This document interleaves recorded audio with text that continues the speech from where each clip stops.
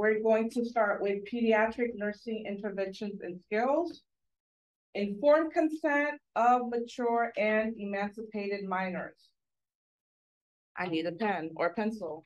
Can I borrow something, please? Thank you. Okay, so emancipated minor, this is one who is legally under the age of majority, so they're not 18 yet, but is recognized as having the legal capacity or social status of an adult under circumstances prescribed by state law. You need to know what these conditions are: pregnancy, marriage, high school graduation, independent living, or military service.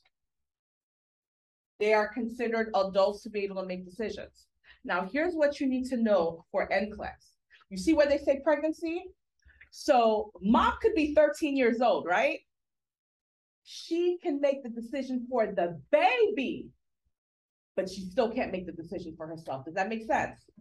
So she's pregnant and she's underage. She can make decisions for her child, but she cannot make decisions for herself unless she's married, unless she's in the armed service. You see what I'm saying? Make sure you guys understand this. Do not let that trick you. If she's pregnant, she's underage, she can make decisions for the baby, but she cannot make decisions for herself. All right. Treatment with parental consent.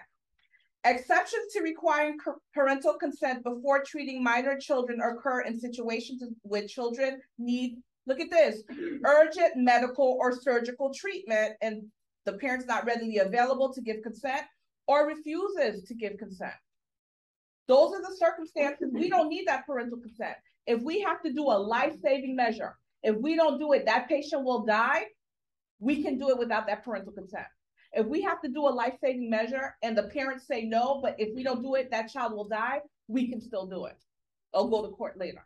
But this is what's known as implied consent, which means that we're assuming that that patient would want to live, okay? Parental refusal to give consent for life-saving treatment or to prevent serious harm can occur, and it requires notification to Child Protective Services to render emergency treatment.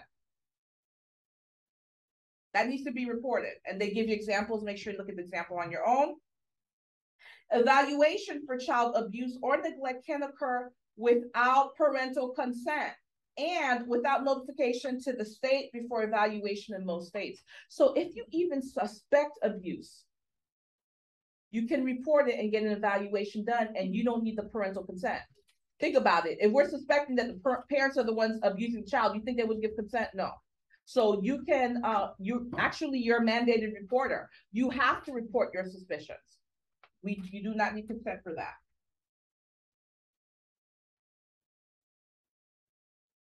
Adolescent consent and confidentiality. Because adolescents are not yet adults, parents have the right to make most decisions on their behalf and receive information. Adolescents, however, are more likely to seek care in a setting in which they believe their privacy will be maintained. All 50 states have enacted legislation that entitles adolescents to consent to treatment without the parent's knowledge to one or more medically emancipated conditions. You need to know these conditions that if they're an adolescent, they can consent for themselves. What are those conditions? STDs, mental health services, substance abuse and addiction, pregnancy, contraceptive advice. The adolescent, the teenager can get all of these without the parental consent. And this is why in peds, I'm not sure where you guys do rotations, but you guys know I'm a pediatric family nurse practitioner, right? So when I see my patients on Fridays, once they have a teen behind it, 13 and higher, right? The patient's in the room with mom and dad, I get the history, I go over, the body mass index, all that good stuff. Parents, any question, no questions, I kick them out. I kick them out so I can have time to talk to that adolescent. What's going on with you? Are you sexually active? And I talk to the adolescent, I get information, because the more they talk, the more you know what you have to teach them. Or maybe there's some nursing intervention that you have to do. Maybe there's some screenings you have to do. So make sure you know these conditions where you don't need the parental consent for the adolescent.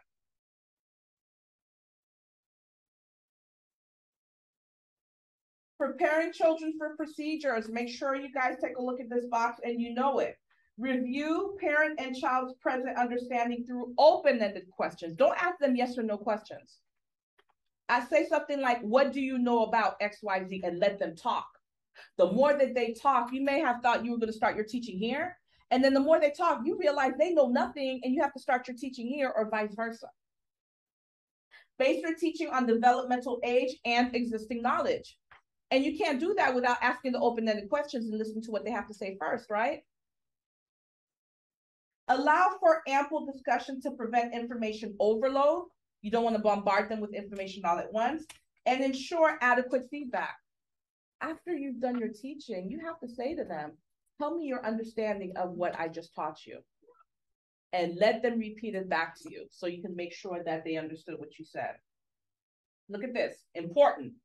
Use concrete, not abstract terms and visual aids to describe a procedure. For example, use a simple line drawing of a boy or girl and mark the body part that will be involved in the procedure. Use non-threatening but realistic models. Emphasize that no other body part will be involved. Avoid words and phrases with dual meanings unless the child understands such words. And they give you example in table 39.1. Here's an example when NCLEX is asked about this. I don't remember the choices, but I'll tell you what the correct answer, because they were asking you which one is the incorrect thing to say to the patient. You don't say to them, for example, if they're going to get an injection, you don't say to the patient, oh, you're going to get a stick in the arm, because in their mind, they might be thinking of an actual branch or a stick. Do you understand? Okay. Allow the child to practice procedures that will require cooperation, such as turning, deep breathing, coughing, using an incentive spirometer. Be honest with the child about unpleasant aspects of a procedure, but avoid creating undue concern. Make sure you guys take a look at everything else in this box.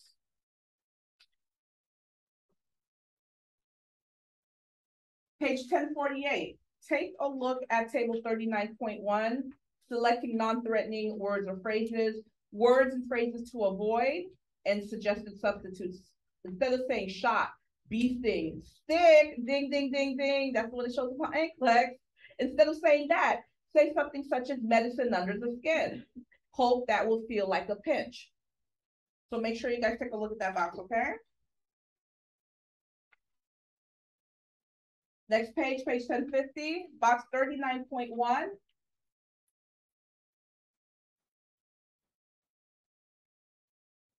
Play activities for specific procedures. So for fluid intake, you can make ice pops using the child's favorite juice. Now with that one, NCLEX has asked questions about this, and it's in regards, for example, if that patient has gotten a tonsillectomy, right? You're going to give them something cold, you're going to give them an ice pop with their favorite juice. But what juice would you avoid? What kind of ice pop would you not give them? Acidic, okay, yes, but red, yes. Why? Because if it's red, you can't tell if it's an ice pop or if they're really bleeding. And of course, you want to stay, you're absolutely right, you want to stay away from anything acidic that will irritate their throat, like orange juice. But you definitely nothing red, because if that child's bleeding, you need to know, okay? Make a game out of taking a sip when turning the page of a book, or in games such as Simon Says. How else can you get them to increase fluid intake? Use crazy straws. You know, straws that have like the loops or whatever. How about deep breathing? What are some activities you can teach them to deep breathe? Because remember, after surgery, guys, across the board, it does not matter what type of surgery a patient has. We're always going to be concerned about these three things. You're always going to be concerned about hemorrhaging. You're always going to be concerned about infection. That's why you have that patient deep breathe, because we don't want pneumonia. And we always are going to be concerned about that patient developing a DVT, or that DVT moving and going to the lungs and causing a pulmonary embolism. No matter what type of surgery that patient has, you're always going to be concerned with those three things, okay? So anyway, the deep breathing, we want those lungs to expand. We don't want that patient to get pneumonia. What kind of activities? We can teach them to blow bubbles with a bubble blower. That can help them deep breathe.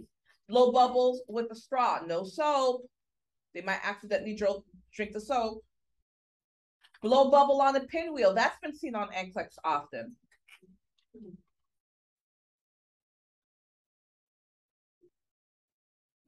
Take a deep breath and blow out the candles. That's been seen as well. So what you teach them is to pretend that it's their birthday and they're blowing out a candle because you want their mouth to make an O like this. So they're breathing out slowly. Range of motion and use of extremities. Throwing bean bags, playing Twister game, or Simon Says. You can say Simon Says touch your head. Simon Says touch your legs, and that will actually get them to do range of motion activities. Play pretend or guessing games. Climb wall with fingers like a spider. You teach them to go like this, right? Because that's getting them to move their arms. Encourage them combing their own hair. Because in order to comb your hair, you got to put your arm up, right? And you got to move that arm. That's a range of motion. How about soaks, if the patient has to do soaks? Play with small toys or objects such as cups, soap dishes in the water. Wash dolls or toys. Read to the child during the soaks. For a sitz bath, give the child something to listen to, such as music or stories, or look at a Viewmaster book. Activities for them to do with injections. Let the child handle the syringe. This has been seen before too. And so with this one, before they get the injection, let them look at the syringe, see what it's going to look like. Let them handle it, but make sure you take off the needle first. Okay? Let them handle the syringe, vial, alcohol swab, and give an injection to the doll or the stuffed animal. Let them pretend that they're doing it to their toy. What's going to happen to them? It really helps them kind of process what's going to happen. Have the child count to 10 or 15 during the injection. You're getting them to focus on something else. They're starting to count to 15, and by the time they got to 3, you already gave them an injection, and they're like, oh, what happened? I didn't even feel it. For ambulation, give the child something to push. Make sure you know this. Toddlers get push-pull toys. School-age child, they will get a wagon or a doll in a stroller or a wheelchair. For the adolescent, decorated IV stand. Why decorated IV stand? Remember, for the adolescent, part of the milestone of them figuring out who they are is self-expression. For extending the environment, for example, the patient that's in traction, they can't get out of the bed, they're in traction. What are you going to do? Make the bed into a pirate ship or an airplane. Put up mirrors so the patient can see around the room where they can't move, so they might not be able to see behind them. Give them a mirror. Move the bed frequently to the playroom, hallway, or outside.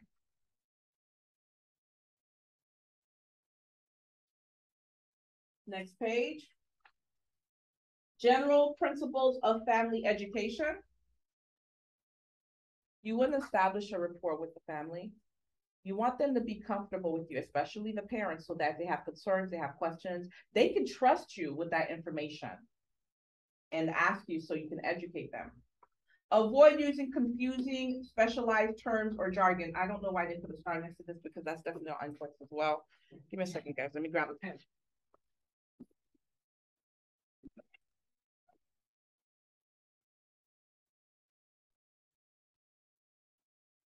Thank you, Abbott.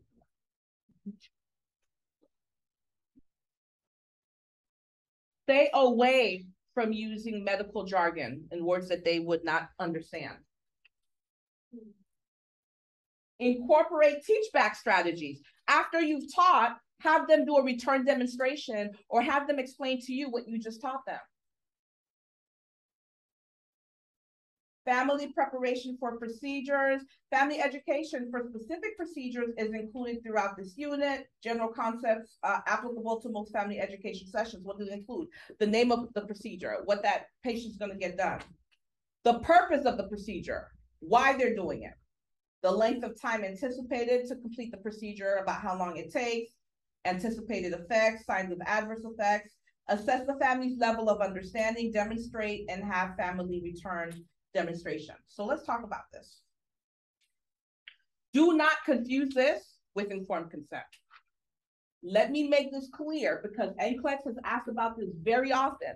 When it comes to informed consent, the doctor is the one, the doctor, the surgeon, they're the one who's responsible for getting that informed consent, actually explaining to the patient the procedure, all of the details of what's going to happen during the procedure, what may happen if they refuse to have the procedure, what may possibly happen during the procedure. All of that, the surgeon explains. You as a nurse, you are witnessing that patient, the surgeon explain. You're witnessing that patient say, yes, I understand everything that you said, and I still want this procedure. You witness them sign, and then you sign as the witness, and you put that informed consent in the chart. If the surgeon leaves the room, and this is how they're going to set you up, guys. They're going to set you up so nice, right? The patient just signed, and the surgeon just got called for an emergency surgery that they have to save somebody's life. So they rush out of the room, and and the patient says to you, you know what? I was just nodding, but I really don't understand. What are you going to do? I don't care how emergent they make that situation seem. You're going to call the surgeon back to come explain. Because guess what? We care about our patient, right? Don't fall for it. You're going to call that surgeon back to explain. Otherwise, the surgery is not going to happen because it was not informed consent.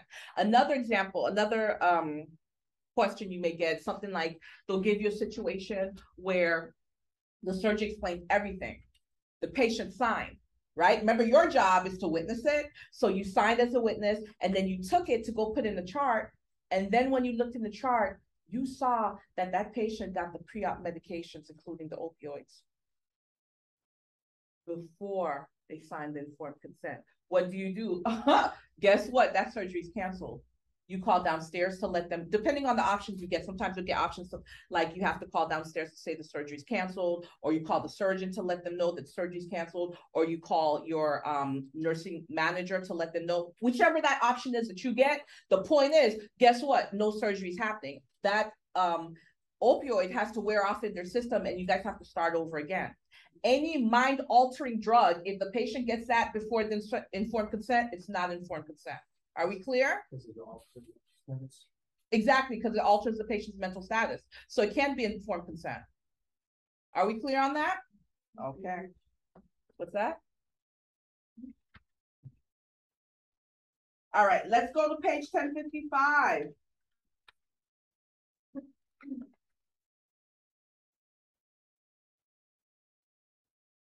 Evidence-based practice skincare.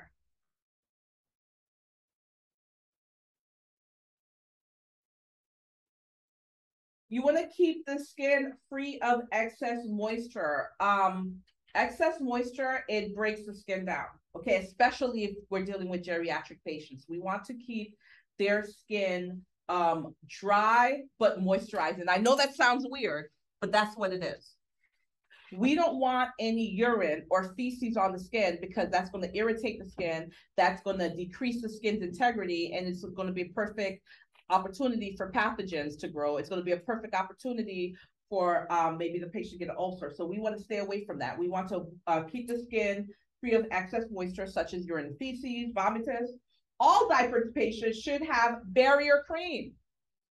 Why? We need to protect their skin from the urine or from the feces. Use minimum amount of tape and adhesives, because every time you take that tape off, there's a chance that you may open up the skin, and the skin could be very sensitive. We don't want to do that. Alternate electrodes and probe placement sites, and thoroughly assess underlying skin, typically every 8 to 24 hours. You want to rotate those sites of those electrodes, and wherever the electrodes were, look at the skin, make sure it's intact. Use a draw sheet. Use a draw sheet. You don't want to cause friction and shearing of that patient's skin. Use a draw sheet to move child in bed or onto stretcher. Do not drag the child from under the arms. That goes for adults too, guys. You want to position the patient in a neutral position where They are straight. They're not flexed. They're not hyperextended. None of the body parts are rotated. You want them in a straight, in a neutral position. Do not massage bony, reddened prominences. If it's reddened and non-blanchable, guess what? You're already at stage 1. Why would you massage it? Massaging it is putting more pressure on that area. You're making it worse.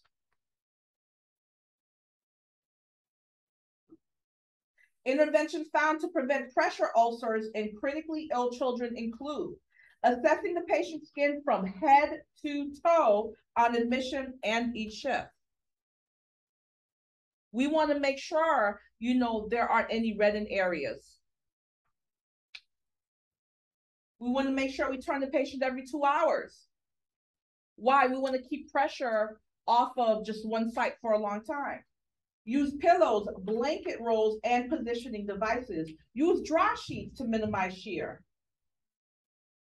Use pressure reduction surfaces such as foam overlays, gel pads, specialty beds, like those air mattresses. Allowing moisture reduction by using dry weave diapers and using disposable underpads. Use skin moisturizers. We want the skin dry, but we want it moisturized, because if it's too dry, it's not moisturized, guess what? That's the skin integrity decreases. Conduct nutritional consults.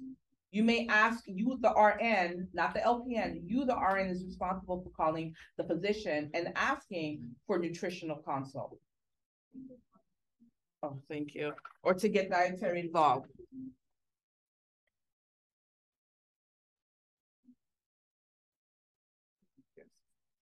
I keep forgetting to go on airplane mode when I'm teaching.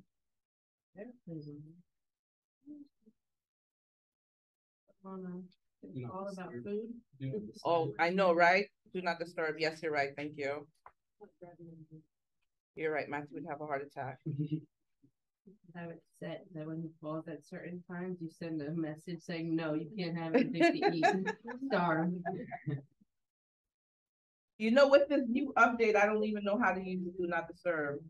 Pull down from the top right corner. You said that too? No.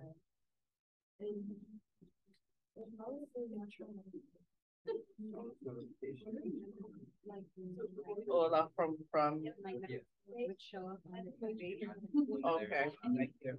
All right, guys, give me 2 seconds. I'm putting this phone on do not disturb, then we'll continue.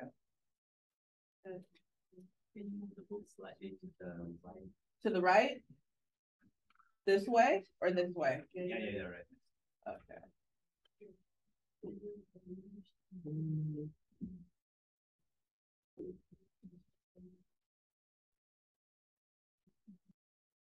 Okay. Thank you. I learned something new. Don't forget to turn it off. All right.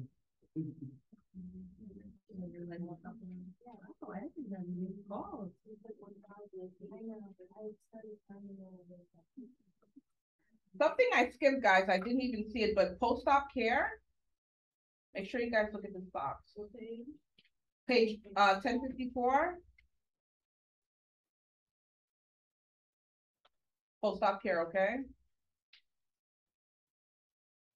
I'll go through it real quick with you. After surgery, you always want to get a baseline on your patient. Inspect the operative area. If there's a dressing, check that dressing. Because if the patient comes to you and there's just a pin size, you see blood, but it's just pin size on the dressing. And, 10 minutes later, that dressing is soaked, they're bleeding out, right? They're bleeding somewhere, so it's very important.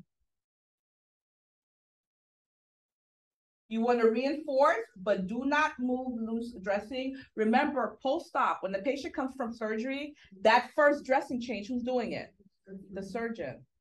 Now we know that doesn't happen in real life, but for testing purposes, you better know it's the surgeon. That's who you're going to choose. Assess for compartment syndrome with any restrictive devices. That patient comes back There's a cast. Their intraction, anything that's restricting that area, you better check for compartment syndrome. You better be checking those 6 Ps, okay? Assess the skin color and characteristics. Assess the level of sedation and activity. You're not going to feed that patient until that gag reflex has returned, right? Right.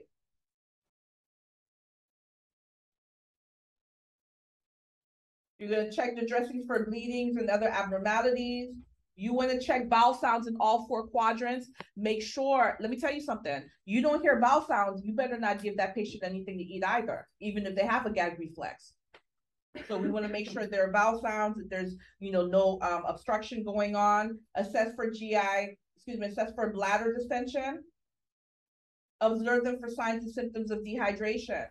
And this is a biggie, detect the presence of infection, because remember, when a patient has a surgery, we're concerned about bleeding, we're concerned about DVT/pulmonary embolism, and we are concerned about infection. So we're going to be looking for those signs and symptoms of infection. You're going to take their vital signs every 2 to 4 hours in order. Collect or request needed specimens. Inspect the wound for signs of infection, such as redness, swelling, heat, pain, purulent drainage.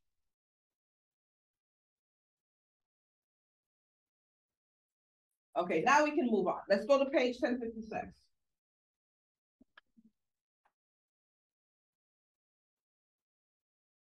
Friction and shear contribute to pressure ulcers, and this is why it's so important to use that draw sheet. Friction occurs when the surface of the skin rubs against another surface, such as bed sheets. It most often occurs over the elbows, heels, or occiput. Bony areas. Prevention of friction injury includes the use of foam mattresses that redistribute pressure, because that's a problem, guys, too much pressure on an area for too long. So foam mattresses that redistribute the pressure, customized splinting or foam padded boots over the heels, that bony prominence, gel pillows, moisturizing agents, protective transparent barrier dressings over the susceptible areas, and soft, smooth bed linens and clothing. By itself, friction does not cause tissue necrosis, but when it acts with gravity, it results in shear injury. Let's talk about shear. Shear is the result of the force of gravity pushing down on the body and friction of the body against the surface, such as the bed or chair.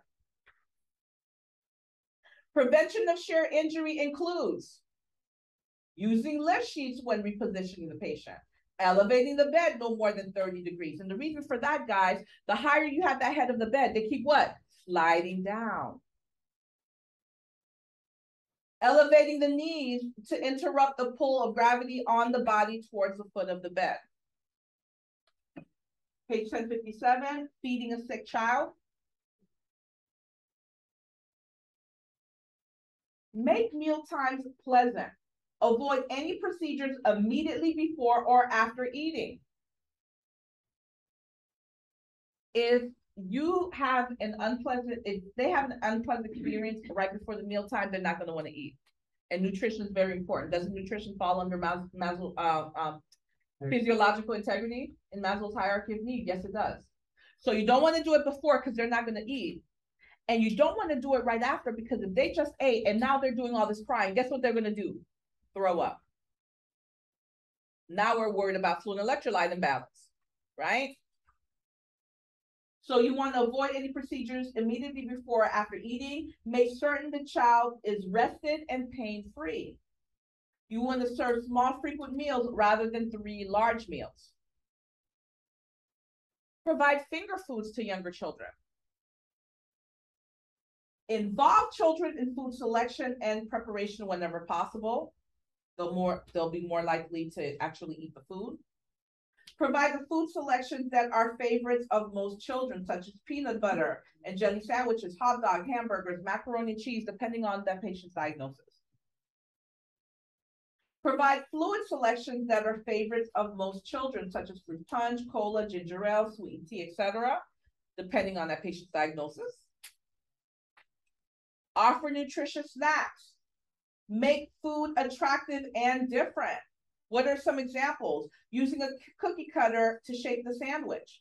Serving fluids through brightly colored or unusually shaped straws, those crazy straws.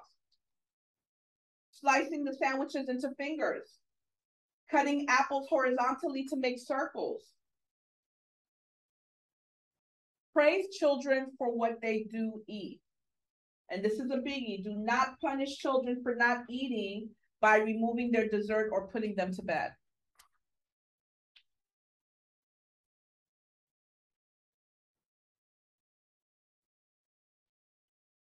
Page 1060, let's talk about toys. I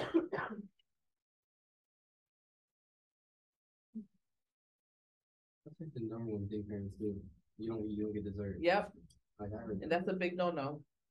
that. Everyone there? Toys. All objects within reach of children younger than 3 years old should pass the choke tube test. So what is that? A toilet paper roll is a handy guide. If a toy or object fits into the cylinder, items less than 1 1/4 inches across or balls less than 1 3/4 inches in diameter, it's a potential choking danger to the child. So if it can fit through that tube of the toilet paper roll, it's not safe. They can choke on it. This is another biggie, guys. Make sure you know it. Latex balloons.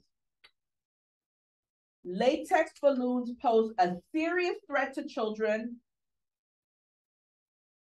of all ages. If the balloon breaks, a child may put a piece of the latex in his or her mouth. If it's aspirated or swallowed, the latex piece is difficult to remove and it will result in choking. Latex balloons should never be permitted in the hospital setting. You see why I tell you do not pay attention to what happens in the real world. The real world and textbook is different.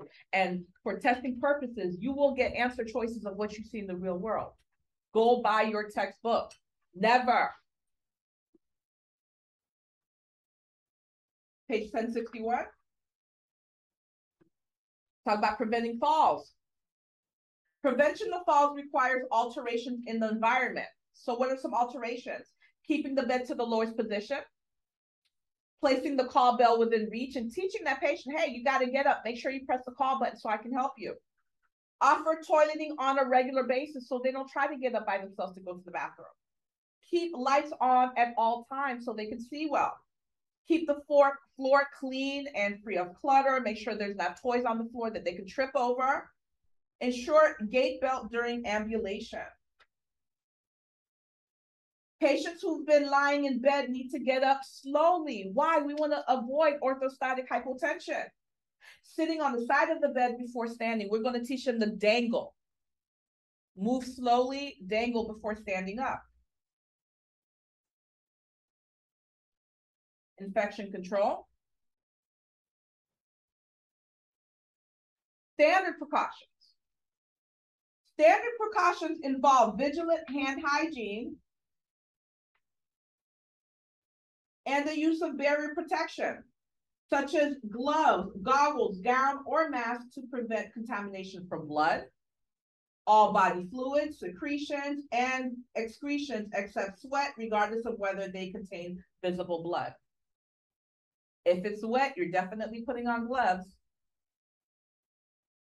Others, non-contact skin, mucous membranes. Why? It's still wet. Non-contact skin, if that skin's not intact, they can bleed. You may not see it, but they can bleed. Transmission-based precautions. Transmission-based precautions are designed for patients with documented or suspected infection or colonization. Transmission-based precautions, airborne precautions, droplet precautions, contact precautions, all of these are transmission-based precautions. So let's talk about airborne precautions. Airborne precautions reduce the risk of airborne transmission of infectious agents. Airborne transmission occurs by dissemination of either airborne droplet nuclei, and look at this, guys. For airborne, the particles are less than 5 millimeters. They're very small. less than 5 millimeters of evaporated droplets that may may remain suspended in the air for long periods, or dust particles containing infectious agents. So they're very small, but they stay suspended in the air, which means that patient could have coughed, right? And they go on their merry way. It's 2 hours later, and you're walking in the same place that they walked, and you breathe in those droplets because they stay suspended in the air for hours. Examples of the airborne infections. You better know them: measles, varicella. That's a big one. NCLEX has asked about this very often. And so is tuberculosis. They asked about that one as well. Know those examples. These are airborne infectious diseases. Let's talk about droplet precautions. So remember, with airborne, they're very small, but they stay suspended in the air for a very long time, right? With droplet precautions, these particles are large. They're larger than 5 millimeters. Droplet precautions reduce the risk of droplet transmission of infectious agents. These are large particle droplets, larger than 5 millimeters. The droplets are generated from the source person primarily during coughing, sneezing, or talking, and during procedures such as suctioning and bronchoscopy. These droplets do not remain suspended in the air, and they generally travel only short distances, usually 3 feet or less, but up to 5 feet through the, up to 10 feet through the air. Because droplets do not remain suspended in the air, special air handling and ventilation are not required to prevent droplet transmissions, like airborne precautions are. Let's talk about contact precautions. Contact precautions reduce the risk of transmission of microorganisms by direct or indirect contact. So direct, such as, you shaking someone's hand, and then those pathogens that are on your hand, you touch your eyes or your nose or your mouth. Indirect is that patient that has the infectious agent on their hand. They touch a desk. Now that infectious agent is on the desk, and you come behind them, you touch that desk, and you put your hand in your mouth or your nose or your eyes. Okay? Look at this nursing alert. The most common piece of medical equipment, the stethoscope, can be a potent source of harmful microorganisms and nosocomial infections. Why remember, nosocomial infections, those are infections that the patient gets in the facility. You pass that on. So something I used to do, this was back when I used to work infectious disease and I'd see my patient. Guess what? I had a glove over my stethoscope. I sure did. I put a glove over my stethoscope, saw my patient, listened to the lungs, listened to the heart sounds, walked out the room, took that glove off, threw it away, cleaned off my stethoscope, put another glove on to go to the next room. Make sure you clean your stethoscopes when you go room to room. You don't have to be expert like me, but just make sure you clean your stethoscope.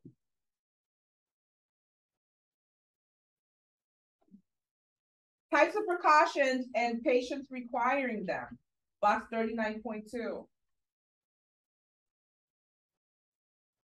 Again, airborne precautions. Patients with measles, varicella. That's the one they ask about. I've seen students have said that it's been on NCLEX before. Tuberculosis. Those are airborne. Droplet precautions. Remember, droplets, those are the big ones, more than 5 millimeters, but they don't stay suspended in the air for long, but they can travel up to 3 feet, maybe even 10. Examples, meningitis. By the way, guys, when we get to meningitis, you'll see this, but let me tell you something. When you suspect a patient has meningitis, hasn't been confirmed, you just suspect it. Patient comes in, it's an adolescent or young adult, they've got fever, they've got photophobia, they've got mucorigidity, all those signs and symptoms of a meningitis. Immediately, they're going on droplet precaution, they're going on isolation.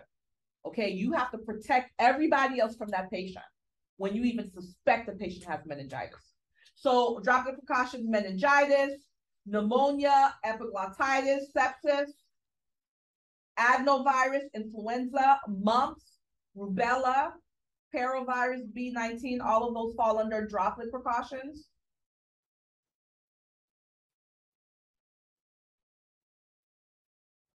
Oh, I didn't underline. Also, guys, streptococcal pharyngitis. That falls under droplet precautions as well. Next, contact precautions. Skin infections that are highly contagious or that may occur on dry skin, and they give you a list of them. Let me look for it. There we go, impetigo. Make sure you know impetigo. Viral or hemorrhagic conjunctivitis, MRSA, viral hemorrhagic infections, herpes virus simplex, all of those fall under contact precautions.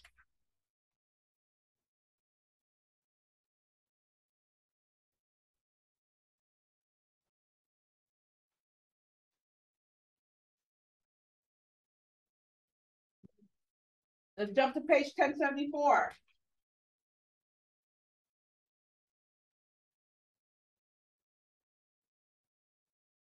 Everyone there? Atraumatic care, encouraging a child's acceptance of oral medication.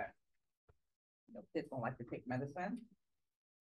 Give the child a flavored ice pop or small ice cube to suck to numb the tongue before giving them the drug. Mix the drug with a small amount, about 5 ml, of sweet tasting substance, such as flavored syrup, jam, purees, etc. Avoid dairy products with medication administration. Why? Because those dairy products can interfere with absorption of the drug. If nausea is a problem, give a carbonated beverage poured over finely crushed ice before or immediately after the medication. That will help with the nausea. When the medicine has an unpleasant taste, have the child pinch the nose and drink the medicine through a straw. This has been seen on NCLEX. Make sure you know this. Avoid adding a medication to an infant's regular bottle. Because guess what? If that infant doesn't drink the whole bottle, you're in trouble. You don't know how much of that medicine the infant got. As the infant may not drink the entire bottle within the time frame appropriate for 1 dose of medication. Make sure you know that.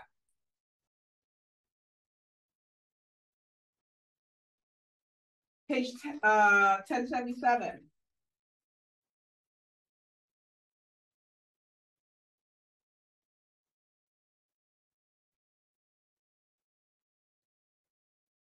Everyone there? All right. IM injection sites in children. Vastus lateralis. Make sure you guys know the location. Palpate to find the greater trochanter and knee joints. Divide vertical distance between these 2 landmarks into thirds, and then inject into middle third. The needle insertion site, 22 to 25 gauge. Advantages of using the vastus lateralis location. The muscle there is large, it's well developed. And you guys can give more amount of fluid there because the muscle is larger and well developed, okay? Larger quantities of fluid, 0.5 milliliters to 2 milliliters of fluid can be injected. Disadvantages, sciatic nerve damage from long needle injected posteriorly and medically into small extremity. Remember, guys, you hit that sciatic nerve, that nerve is damaged for the rest of their life. Ventrogluteal, make sure you guys know the location of the ventrogluteal site. The needle insertion site you're going to use is 22 to 25 gauge, about 1/2 to 1 inch.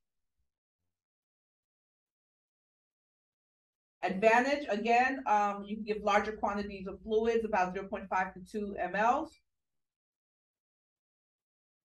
Deltoid. Make sure you know the location of the deltoid. Needle size, 22 to 25 gauge, about 1/2 inch to 1 inch. your needle. And advantages, less pain. Less pain, fewer local side effects from vaccines compared to the vastus lateralis. The disadvantage, only limited amounts of drug can be injected, about 0.5 to 1 milliliter.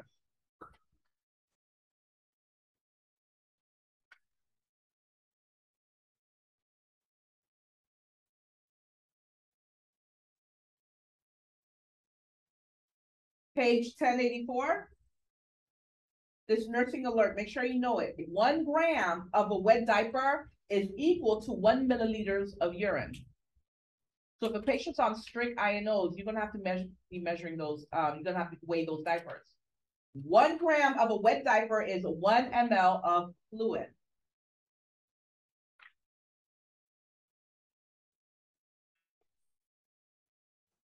Page 1089. This nursing alert, make sure you know it. To reduce unpleasant sensations when administering medications for the eye, you're going to apply a finger pressure to the lacrimal punctum at the inner aspect of the eye. And you're doing that at the inner aspect of the eye, guys. Remember what you guys learned in pharmacology? You want to avoid systemic absorption, right? So make sure you guys do that. So you're going to put pressure on the lacrimal punctum of the inner aspect of the eyelid for 1 minute. How about the ear? For the ear, you're going to allow the medication stored in the refrigerator to warm to room temperature before instilling. If you put that medication cold in the patient's ear, you can cause them to have vertigo, you can cause them to have headache, you can cause them to have pain. Okay, so you're going to warm it to room temperature first.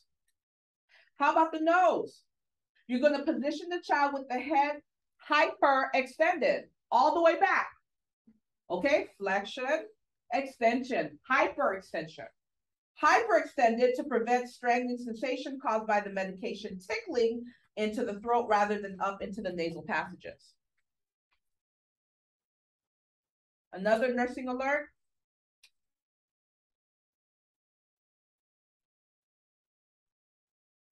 If both eye ointment and drops are ordered, so you got to give an eye ointment and you got to give an eye drop. Give the drop first. Give drops first, then wait how many minutes? 3 minutes. Wait 3 minutes and then apply the ointment. Drops first, wait 3 minutes, and then ointment. When possible, administer eye ointments before bedtime or nap time because the child's vision will be temporarily blurred. So we can decrease the risk of falls or injuries.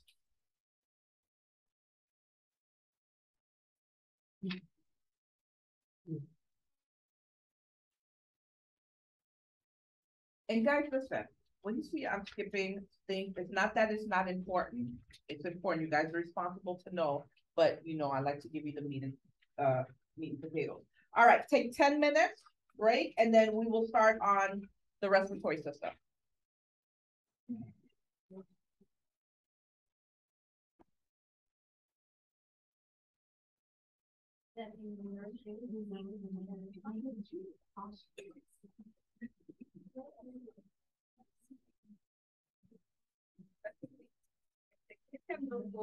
And we're parents. Yeah. Are made that. There is none. Give me 1 second, and I'll talk to you about that. Give me 1 second. Yeah.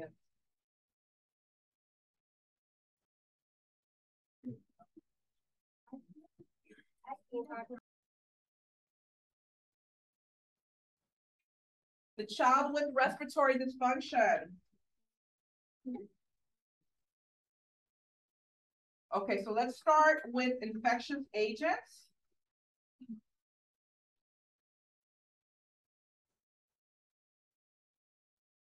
Other agents involved in primary, secondary invasion, group A, hemolytic streptococci. You guys are gonna learn a lot about this agent, so let's just get started.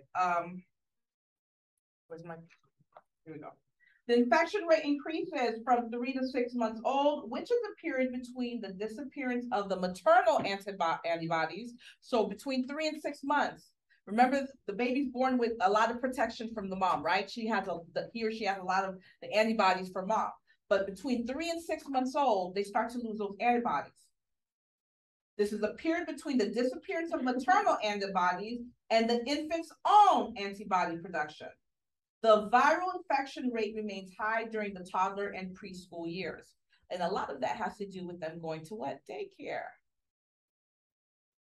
By 5 years old, viral respiratory tract infections are less frequent, but the incidence of mycoplasma pneumonia and GAVHS, that's your group A beta hemolytic streptococci, I'm not going to keep saying it, so it's GAVHS infections increase. By 5, their body has been able to now recognize most of these infections and be able to fight it on their own. Their immune system got stronger, okay, by 5. But those 2 infections that we tend to see as very common is the mycoplasma pneumonia and the GAVHS infections. Those increase. The amount of lymphoid tissue increases throughout middle childhood, which is good. That's good for immunity. And repeated exposure to organisms confer increasing immunity as children get older. So as they get older and they're exposed to more of those infections, their immune system gets stronger. Size, talk about size. The distance between the structures within the tract is shorter in the young child. So it's very easy if they have a cold or a runny nose, whatever that infection was in the nose, to travel to the ear. Now they got an ear infection because the structures are so small and closer together. But as they get older, as they get bigger, the structures get longer, they get farther apart. And so the risk of those infections traveling gets smaller. It makes sense, guys. The distance between structures within the tract is shorter in the young child. Therefore, organisms may move rapidly down the shorter respiratory tract, causing more extensive involvement. Resistance. Deficiencies of the immune system place a child at risk for infection.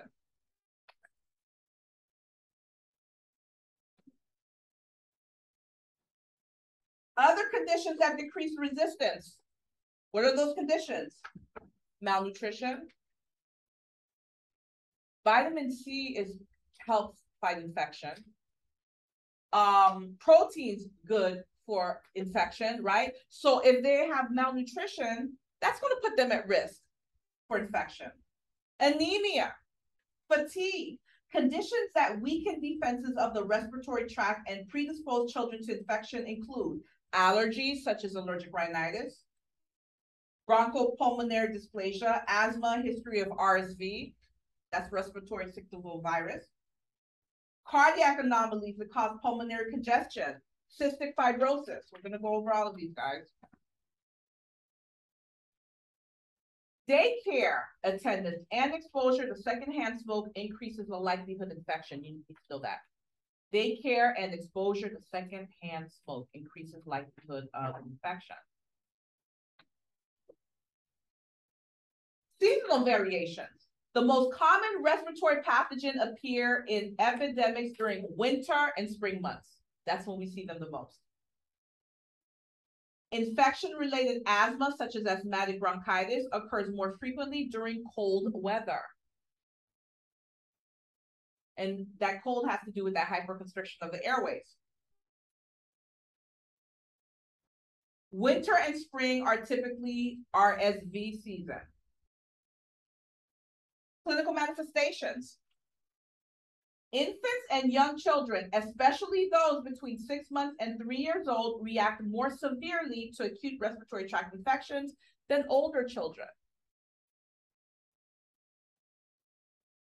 Nursing care of the child with respiratory tract infection. The assessment should include respiratory rate. Respiratory rate should be 12 to 20. Your book says what, 12 to 20 or 12 to 22? Each book's different. Take a look. But the point is, you better be looking at that rate, because if the patient's got tachypnea, there's a problem.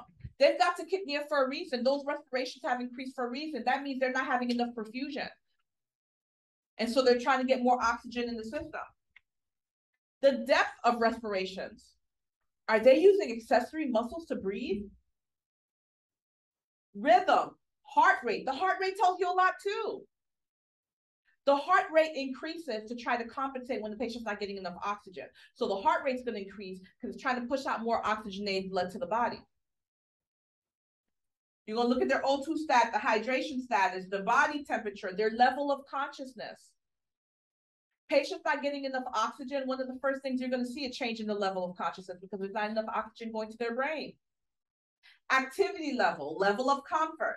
Special attention should be given to the observation outlined in the box and the assessment of the following. Respiratory effort, how hard is it for them to breathe? Are they using accessory muscles? Are they using retractions? Are they producing nasal flaring? That's a big red flag. Make sure you're looking at their pulse ox. We would love that O2 stat to be 98 to 100, but we'll take 95 or higher, right? Anything lower than 95, we're concerned. The body's temperature. The higher that patient's body temperature, that increases that patient's metabolic rate. Guess what? That increases the need for oxygen. The child's activity level, child's comfort. Take a look at box 40.1.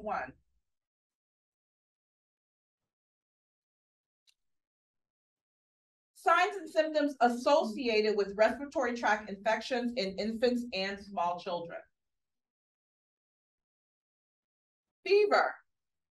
If it's a neonate that's younger than 28 days, we may not see a fever. It doesn't mean they don't have that infection, just fever may not be a clinical manifestation. But otherwise, fever. Fever's greatest at 6 months to 3 years old. Temperature 103 to 105, even with mild infections. Those are high temperatures for just a mild infection. Fever is often the first sign of infection.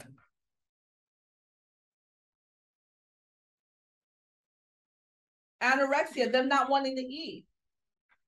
This is common with most childhood illnesses, frequently the initial evidence of illness. And so it's not abnormal when, you know, a child was sick, they had an upper respiratory infection. Every time the child comes to the primary care office, they're going to get weighed, right? So they have an upper respiratory infection, they're given whatever the medications are, and then they come back in 2 weeks or 10 days for a follow-up. It's not abnormal. It's actually very common that when you compare the weight, you'll see that they lost a little bit of weight because when they're sick, they don't want to eat. Vomiting. This is common in small children with illnesses and is frequent cause of dehydration. Remember, their bodies are very small, so we are very concerned with fluid and electrolyte imbalance when it comes to small children. We're concerned with vomiting, we're concerned with diarrhea, because that's how they're losing those fluids and electrolytes. We also see diarrhea, we see abdominal pain, we see nasal blockage. With the nasal blockage, small passages of the infants are easily blocked, so they become mouth breathers because they can't breathe through their nose. It can interfere with respiration and feeding the infants. Think about it.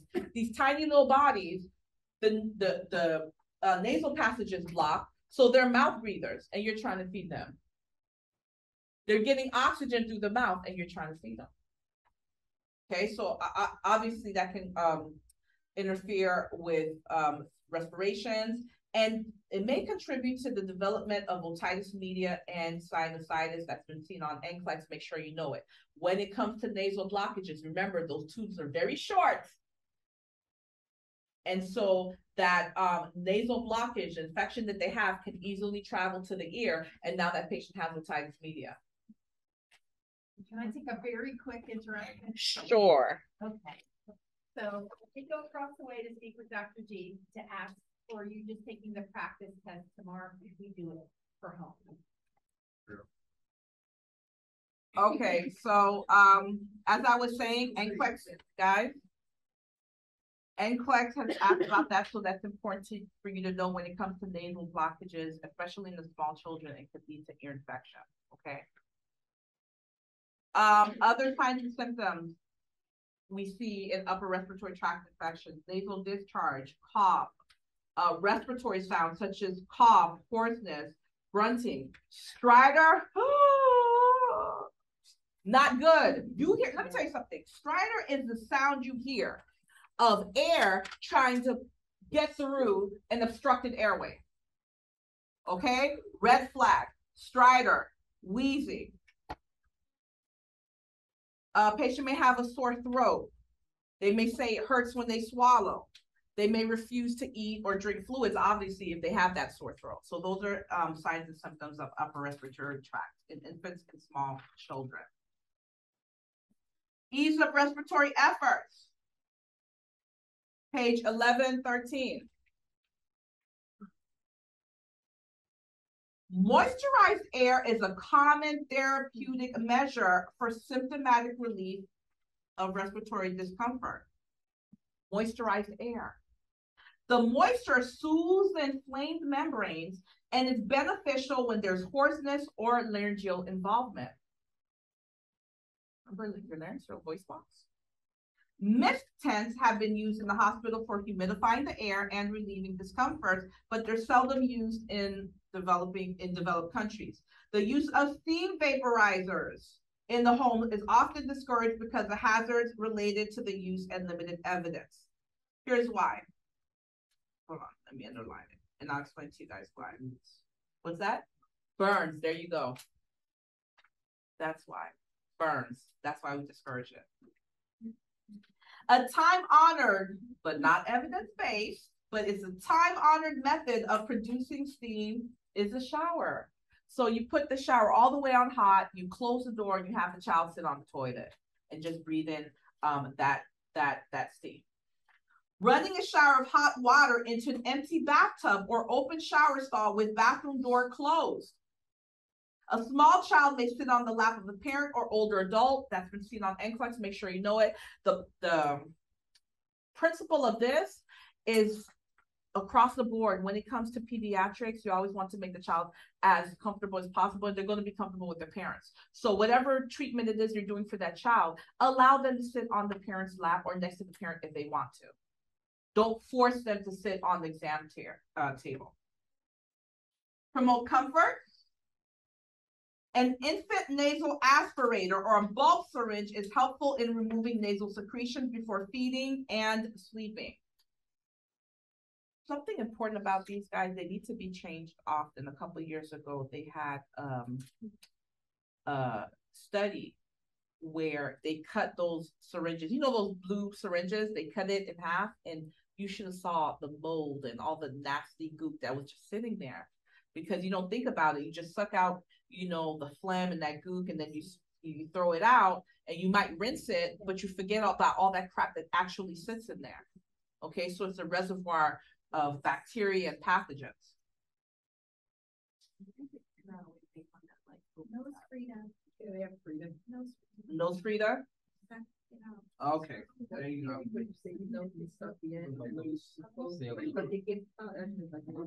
Yes, the saline flushes are very helpful as well. So guys, look. Guys, this practice, in addition to installation of saline nose drops, may clear the passages and promote feeding and rest. Because once that nose is clear, then they'll be breathing through their nose. They won't be mouth breathers, and they're more likely to eat. To avoid rebound congestion, you guys learned about this last semester. Vasoconstrictive nose drops or sprays should not be administered for more than how many days? 3.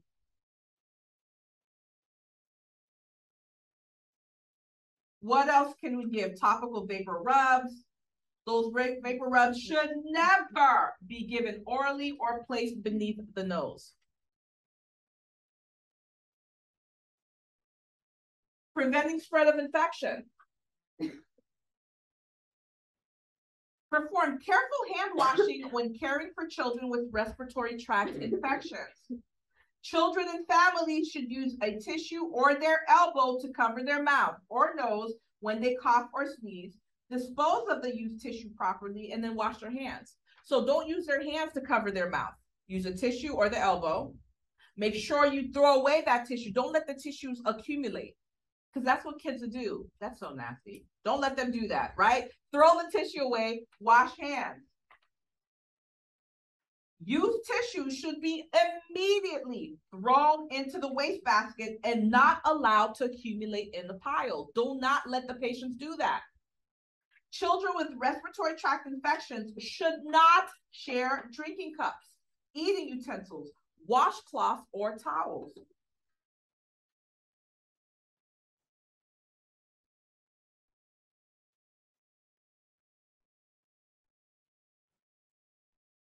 To decrease respiratory virus contamination, make sure you wash hands frequently. Do not touch eyes or nose with the hands. Let's talk about reducing body temperature, because remember, fever was one of those clinical manifestations we see, right? Nurses should verify that family members have a thermometer and know how to correctly take a child's temperature and read the thermometer accurately. Don't assume that they know. I've had parents that have had thermometers that are just the thermometers that you read from the forehead, and they didn't know. They stick it under the tongue or under the armpit. One of the, oh, ding, ding, ding, one of the cardinal signs that the child's feeling better is an increase in activity. They start to eat more, drink more, they start to do more things, they want to play more. Liquids are encouraged to reduce temperature and minimize the chances of dehydration. When that patient has a fever, you want to make sure you keep them hydrated. Look at this nursing alert. Parents are cautioned about over-the-counter cold remedies because these often include acetaminophen. What's acetaminophen? Tylenol. Careful calculation of both the acetaminophen given separately and the acetaminophen in combination medications is necessary to avoid overdose.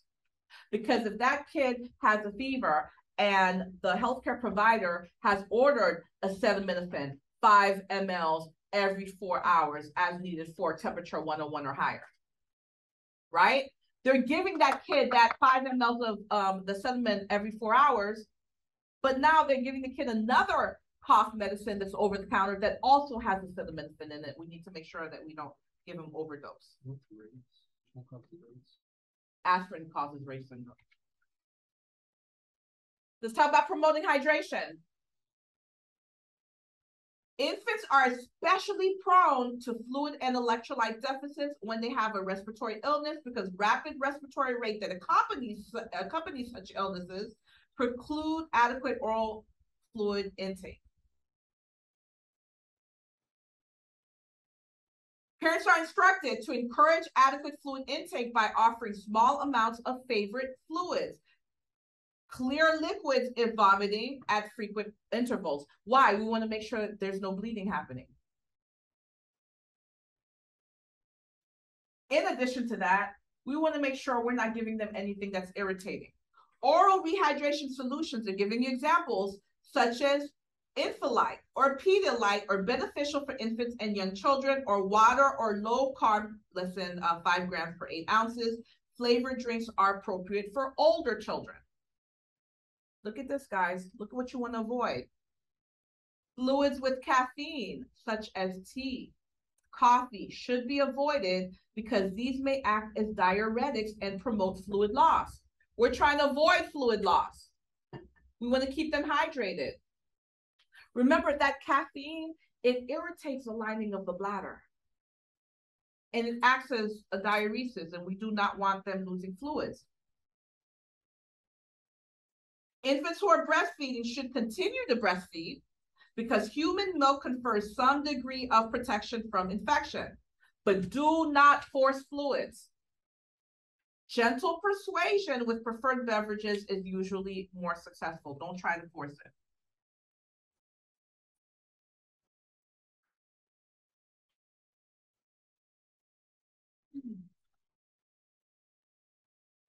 I see the look of concern on your faces, guys. Don't worry. Wherever we stop, next week we're going to pick up because this is very important. I don't trust you read it on your own. I need to make sure you know what you need to know. So just relax. Whatever we get through, that's what we get through, and we'll continue next week, okay? All right.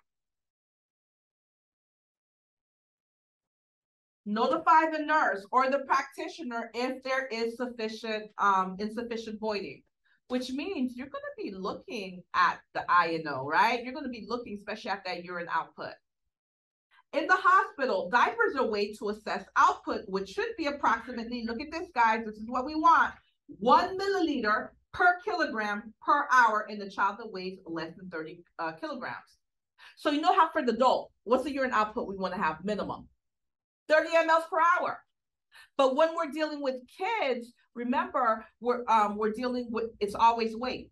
So if they're less than 30 kilograms, we want at least 1 milliliter per kilogram per hour. It should be at least 30 milliliters per hour in patients weighing more than 30 kilograms. So if they weigh more than 30 kilograms, just like the adult, we want 30 mLs per hour. The practitioner should be notified if urine output is below normal range for the child's weight. Here's why. Whenever something is severely wrong with the patient, hemorrhage, severe dehydration, whatever it is, one of the first organs to always shut down is going to be the kidney. Because remember, when it comes to Maslow's hierarchy of needs, priority, one of the priorities is fluid and electrolytes, right? That can kill you or keep you alive longer than a lot of other things. Those kidneys shut down to preserve the fluid and electrolytes that you have, number one, right? And help to reroute the oxygenated blood, all of those fluid and electrolytes to those vital organs. So it's very important that urine output will tell you a lot. Let's talk about acute viral nasopharyngitis, a fancy term for the common cold. Fancy term for the common cold. Please understand the common cold, acute viral nasopharyngitis. Is this bacterial or viral? Viral. So if the practitioner orders a antibiotic, are we going to just blindly give it like a robot? No. We do not give antibiotics for viral infections. Okay, if something is a virus, we can treat those symptoms, right? But it has to run its course. Acute nasopharyngitis is the equivalent of the common cold. It's caused by a number of viruses, such as rhinoviruses, RSV, adenovirus, influenza virus, parainfluenza virus. The symptoms are more severe in infants and children than in adults. The smaller the body, the quicker that things can go left. Therapeutic management. Antipyretics may be prescribed for fever and discomfort. We're going to give fluids and rest because remember, if they have a fever, that means the metabolic rate has increased. If the metabolic rate has increased, that means the oxygen demand has increased. Okay? Rest, fluids. I put a sad face next to over-the-counter cough suppressants. Why? Over-the-counter cough suppressants are not routinely recommended and should be prescribed with caution. Look at this. Cough is a protective way of clearing the throat. Coughing helps you get all that nasty goop mucus out. Why would you want to suppress it and let it just sit there and get thicker? And what happens to fluid when it doesn't move? Bacteria grows. So exactly, patient can get pneumonia. What started off as a simple cold, right? Now the patient may have a secondary bacterial infection or something more severe, such as pneumonia. Products containing dextromethorphan may be prescribed for a dry hacking cough. Notice it said dry, right? Dry hacking cough, especially at night. So if it's dry, we're not worried about all that mucus that they wouldn't be able to cough up. That's important. Some preparations contain 22% alcohol and can have adverse effects such as confusion, hyperexcitability, dizziness, nausea, and sedation. So the parents have to monitor that child very closely, or you, the nurse, if you're caring for that child.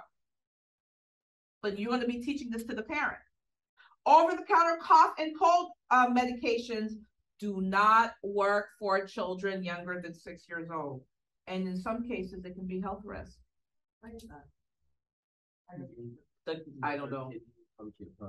I couldn't even tell you. I'm not even going to try to guess. I never even looked into it to find out. But I know it doesn't. Don't waste your time.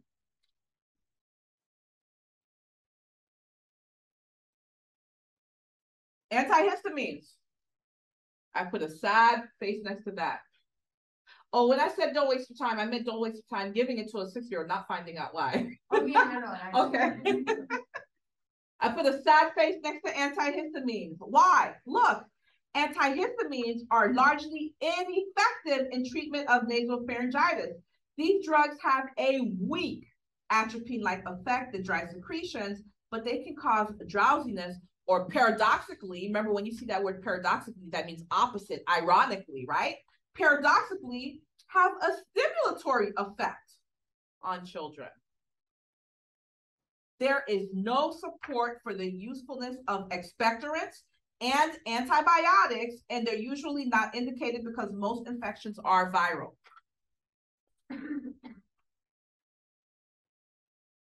Let's talk about prevention. It's impossible. It is absolutely impossible to prevent the common cold. However, you can decrease the risk. How? Frequent hand washing, avoiding touching your eyes, nose, mouth, those mucous membranes where, you know, it gets into the body. Nursing care and management. You want to elevate the head of the bed or the crib mattress to assist with drainage of secretions, also helps with breathing.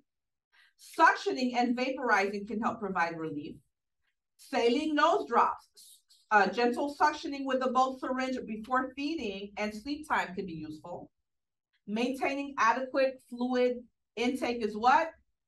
Essential. Isn't that one of those keywords I taught you last semester? When you see it, you better know it. It's important. You're going to see it again somewhere. Offer appropriate fluids to prevent dehydration. The fluids can be cool, such as popsicles. Avoid contact with affected persons. Make sure, and you're going to teach them to dispose of the tissues. Don't let them pile up. Do not share towels, glasses, eating utensils.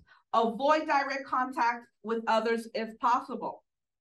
Cover the mouth and nose with tissues or an elbow when coughing or sneezing. Wash hands thoroughly afterwards. Children should wash their hands thoroughly or use a hand sanitizer and avoid touching their eyes, nose, and mouth. Those are entrance points for the virus or bacteria. Family support. Because upper respiratory infections are so frequent in children younger than 3 years old, families may need reassurance that frequent colds are a normal part of childhood. Usually by 5 years old, most children will have developed immunity to many viruses. We start to see, you know, how they frequently are getting sick between 3 and 6. By the time they hit 5, we really see that decrease. Acute streptococcal pharyngitis.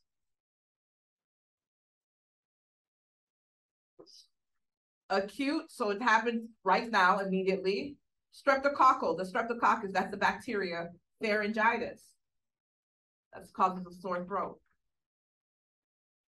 GABHS, that group A that we talked about, GABHS infection of the upper airway, that's your strep throat. Permanent damage can result from the sequelae, especially, you need to know this, I don't know why I didn't put an NCLEX next to it, I'll put it right now, especially acute rheumatic fever.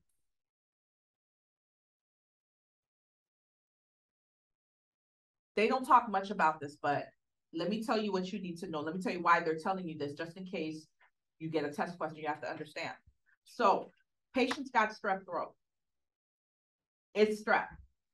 They don't get antibiotics for it. What happens is their body can develop antibodies and cause problems later, such as the rheumatic fever. They can have kidney problems down the road. It is very, very important to teach those parents.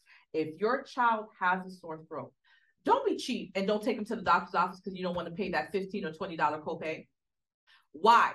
Because if it's not strep, it's just viral. Okay, we're going to teach them, to do the salt gargles. We're going to teach them to drink warm tea with honey, right? We can teach them all types of things. But if it is strep throat, they have to get antibiotics, or down the road we could be dealing with rheumatic fever and other diseases. Okay.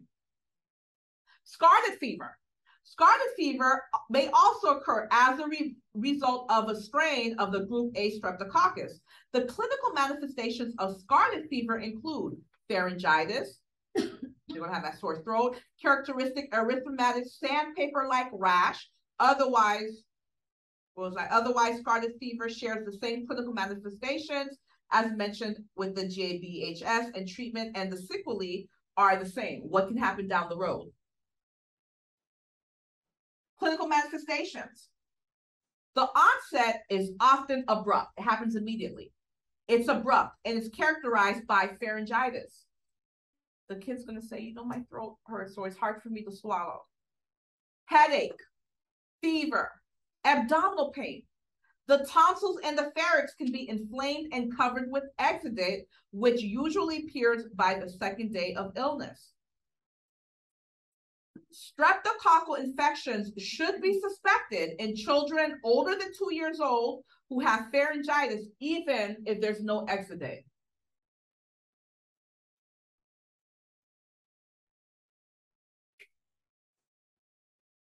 What is the importance of strep being suspected? Well, we know if strep is even suspected, we have to test them for it. Because if they have it, they have to get what? Antibiotics.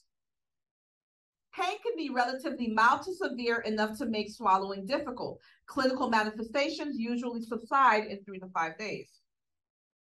Diagnostic evaluation. So they can do just a rapid testing, your streptococcal antigen testing, obtained by vigorous swabbing of both the tonsils and the posterior pharynx. When you do this, I suggest you stand to the side of the patient and not in front of them. Trust me. And they may swab the throat, a throat culture. Diagnostic test kits is possible in the office or clinic setting.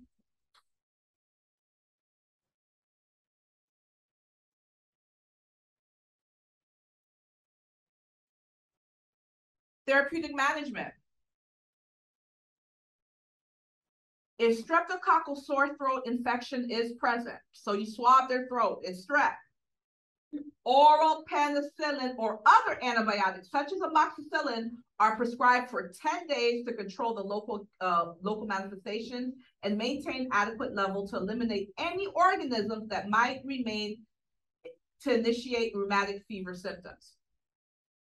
The most important things to pull out of this, because I'm telling you for testing purposes, penicillin or other antibiotics such as amoxicillin in 10 days. They're going to have to take those antibiotics for a full 10 days. And you have to teach the parents, even if they feel better after day 4 or 5, make sure they take the whole thing.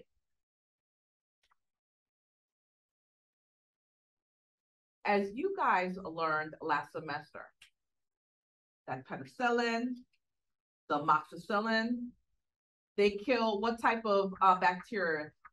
Gram-positive or gram-negative? Gram-positive, thank you. I wish you guys all said it with your chest. Come on, that was just a semester ago. Gram-positive, right? Remember gram-positive above the belt. Look at this. And oral macrolide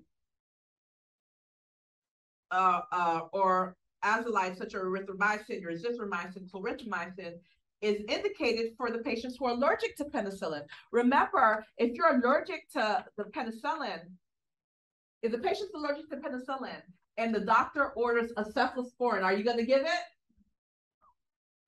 Because chemically, the makeup of the penicillin is very close to the cephalosporin, and so most likely they're going to be allergic, so you're not going to take that chance.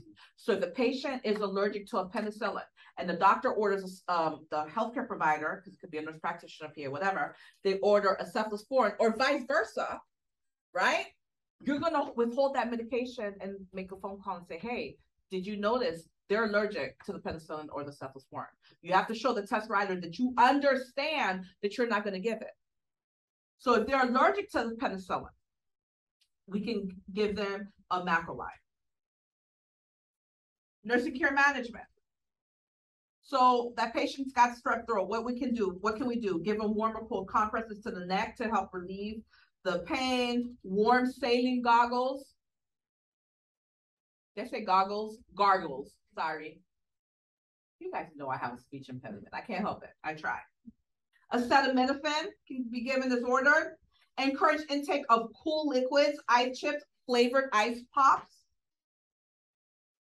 If an antibiotic injection is required, it must be administered, look at this, guys, deep into a large muscle mass, such as the vastus lateralis or ventrogluteal muscle. Make sure you go back to that box we went over when it comes to injections. Children are considered infectious to others at the onset of symptoms. The minute they start having those symptoms, they are contagious, up to 24 hours after initiation of oral antibiotics. So they have to have been on those antibiotics for a full 24 hours before they can go back to school. So if you get a test question with mom or dad asking you, hey, I got to go to work, when can my kid go back to school? After they've been on the antibiotics for a full 24 hours and not before, because they're still contagious before. It's generally recommended that children not return to school or daycare until they've been taking antibiotics for a full 24-hour period. Nurses should remind the children with streptococcal throat infection and parents to look at this, that's important, to discard the toothbrush and replace it with a new one after that 24 hours. Why? Because they'll reinfect themselves. So after they've been on the antibiotic for a full 24 hours, get rid of the toothbrush they've been using and start using a new one. Avoid sharing towels and drinking or eating utensils.